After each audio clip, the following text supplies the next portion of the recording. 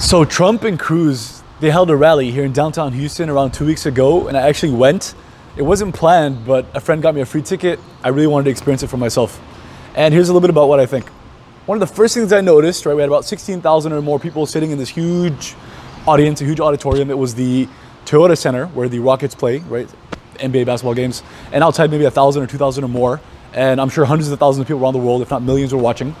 And one of the first things I noticed is that the whole show or the whole series of speeches began with a prayer, right? I assume it was an evangelical priest or preacher or a religious figure. I don't know the person. But he made a prayer which I think wasn't orthodox, wasn't typical, in the sense that he went through all the political positions. He went through basically the entire platform and specifically talked about the candidates and why he supported them and insinuated that God was basically on their side. And there's a few things I want to say about this. First of all, right, I'm not Christian. I'm not against the fact that faith was brought up. Not at all, on the contrary. I'm not against what happened or cynical because I'm not Christian, not at all. But there is something that I thought was interesting. I've heard this from other Christians as well, and I've heard this from Christian leaders. I don't think if Jesus was here in the 21st century that he'd be very proud of our nation. I don't think he'd be very proud of the US and what we stand for today and how we treat other people specifically. And I'll give you a few examples and you're free to disagree. We have a homelessness problem in the US. That's one thing. One thing I've seen with my own eyes. I've seen it in Houston. I've heard about it in Dallas. And of course, we've all heard about Flint, Michigan and other areas in Chicago and other cities that are crime infested, that have their kids that go to school, go to public schools in order to get their one meal a day because, you know, there's a free breakfast, lunch, whatever it is at the cafeteria. This is the United States. We're not talking about Africa. We're not talking about Asia. We're not talking about Latin America. We're talking about in the US, supposedly the richest country in the world, the most powerful country in the world. Not supposedly. I mean, it is. That's the reality. But there's a homelessness problem. There's a poverty problem. There's a violence problem. I'll talk about that later. Guns and the Second Amendment. But we definitely have our issues. But it was insinuated that if Jesus was to be here today and if God looks down on us, which I believe he does, that he'd be smiling, he'd be completely happy.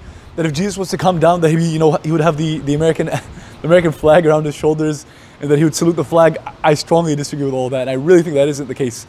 I would encourage you to watch lectures by Chris Hedges and others who, it turns out that he actually studied divinity. He studied theology for like 3 years at Harvard. And anyway, he considers this ideology, this thinking about American exceptionalism and American Christianity as heretical and against, you know, Jesus' teachings. And as a non-Christian, I can see that, and I strongly agree. Anyway, that was one thing.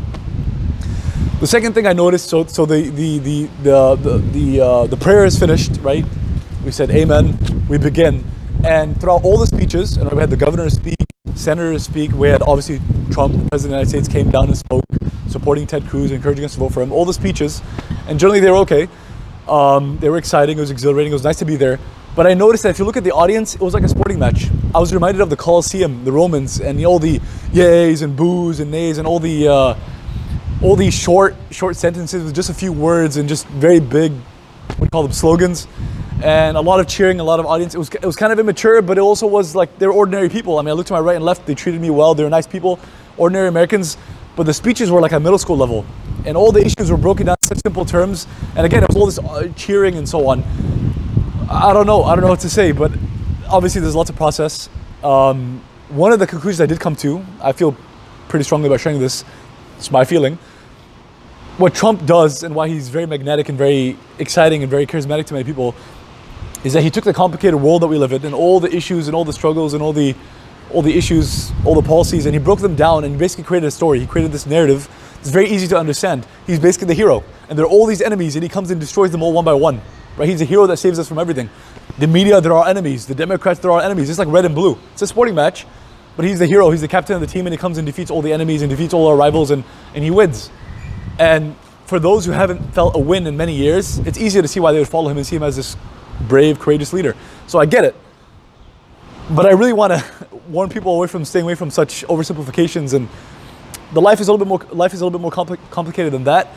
An extreme reaction to confusion or lack of education about all of these issues is to just take the cult-like mentality of it's me versus everybody else, or it's us versus everyone, it's me versus them. And it might make you feel good, especially if you're winning, especially if your champion was elected president. But what happens when he gets impeached, or when he loses the next election, or when the Democrats are in power? What's going to happen then, right? It reminds me a lot of the ISIS mentality. And yeah, those are two different worlds, but there are parallels to be made. ISIS has a similar narrative where it's us versus the world, and we're right and everybody's wrong, and we're here to revive whatever quote-unquote Islamic leadership, politics, state, caliphate, whatever you want to call it. And Trump has a way of seeing that the founding fathers were here, there's all this garbage in the middle, and then it's us, right? Maybe a few good people in the middle, but generally no one did it as good as we do. We're the greatest, we're the best. Better than ever before. Things are great and things are fantastic. We're the greatest presidents who've ever lived, the greatest policies, the greatest executive orders, we're the greatest people in power. It's like, are you kidding me? He literally, in this speech, I heard this at the Trump rally with my own two ears, he compared himself to George Washington, saying George Washington elected all the judges of the Supreme Court, and he elected 2. And he's hoping to elect a 3rd or whatever it was, saying he's basically putting himself as second best after George Washington, the founding fathers, then us. It's actually very similar to the ISIS mentality. For those who listen and understand the words and terminology that Muslims use, he talked about the original leaders after the Prophet Muhammad, peace be upon him, the companions, right? The originals, the first, the best, our role models. And he basically said that ISIS basically feels that we're right after them, that they're, not we, but they are right after them. So I warn you from the cult-like mentality. That was another point. What else? I have a few experiences with Beto and Cruz that I think are worth mentioning, considering that the elections are in a few days. This was about a year and a half ago. Me and a group of young Muslim leaders from Texas and really from all over the country went to DC to lobby Congress. It was May, it was Muslim National Advocacy Day at the Capitol. We went, and they do this every year, and we went to speak to our representatives, we went to speak to our Congress people. And obviously we talked about things like civil rights and Islamophobia and Muslims in America and issues close to our hearts. And everybody meets with us, Democrats, Republicans. If you're there from California, you're there to meet with your Californian representatives. If you're there from Texas, obviously we're there to meet Cruz and others. And Cruz refused to meet with us. So considering that he's a politician, he's a diplomat, like his job is literally to meet with his constituents. I mean, we vote for these people, right? They're supposed to serve us, that's the idea, right? You're our president, our representative, our leader, our congressperson. You're there to serve us. But anyway, he refused to meet with us. We met with others, very right-wing people. We met with people like Joe Barton, who basically disagreed with almost everything I had to say, and we discussed it. And it was interesting, and maybe I'll talk about that at another time. But he refused to meet with us, which is obviously completely unacceptable. I had the complete opposite experience with Beto. We met him, Beto O'Rourke, we met with him in DC as well. It was about a year and a half ago. And he was announcing that he's running against Ted Cruz. Very nice, friendly guy. He was charismatic. We heard him speak. We were happy to know that he was coming and reaching out to all the different groups. He's here to represent everybody. And obviously speeches are easy, words are easy, anybody can talk. But I met him in person again just a few months ago here in Houston. And it was a long line of people. And after giving an hour or 2 hour speech, again, very exciting, very charismatic, he spoke at like 254 counties, out of 254 counties in Texas. He literally went everywhere. And you can follow him on social media. He's at like every city in Houston, multiple times a day. Anyway, you get the point. He's I don't know how he does it. But once you meet with him in person, he speaks to you like he's a peer. I literally spoke to him about all sorts of issues and he's speaking to me like we're on the same page, we're on the same age. And so his aspirations are very high, yet he's very humble. He's very down to earth. And I respect that. I think that's awesome. And if you haven't seen my video already, I would encourage you to watch it of why I'm voting for Beto. Again, I encourage you to go vote for Beto. At least go vote. It's in a few days, and voting is one of the most powerful things you can do as a citizen of the United States. People around the world wish they had this power, this right, this privilege, and many countries do not. In some countries you vote and you don't even know if it counts. In other countries you vote and you know that it doesn't count. And other places you can't even vote. So what we have is something special. I would say it's your responsibility and obligation as an American citizen, and it's your responsibility and obligation as a Muslim to go vote, to do your part, to have your say, especially when it seems black and white. Beto versus Cruz. I mean, I'm not a Republican nor a Democrat. I'm against putting myself in either box. I don't think we should. I think we should be critical and engage with both sides and look at the issues. But in this case, the way Cruz holds himself out and how he speaks about other people versus Beto, I think it's clear. I'd like to end with this. There's one of the themes I've noticed in a lot of Trump's speeches, especially in the last few months with the UN meeting in New York and him commenting about the UN, about Nikki Haley, about human rights, about the environment, about basically global affairs and international relations. And specifically in this rally that I heard in 2 weeks, he has this theme of nationalism, patriotism versus globalism, right? And he associates the left and this idea of cooperation and tolerance and globalism with being this softy, being socialist, being a communist, all sorts of negative labels, whatever he can throw at you, right? You're evil, you're the enemy, and we're patriotic and we're nationalistic, and that's supposed to be the right way to go. And this is a very false dichotomy, but it's also, he's definitely on the wrong side, that's for sure. And I'll tell you why. Multiple reasons. One, this idea of globalism isn't just an ideology, isn't a liberal secular ideology, in which case I'll be very critical. It's the reality of the world we live in. Based on telecommunications, communication, based on transportation, the last couple of decades have been very different than previous times. You can't deny the fact that we can talk to each other in a way we never could before. We're more connected than ever. And we can travel in ways that we couldn't. And because of these two things, out of other reasons, basically technology, the world is different. And a lot of the issues transcend one country and they transcend borders. I'll give you a few examples. Diseases are widespread, right? And diseases travel. Diseases don't care about walls. They don't care about borders.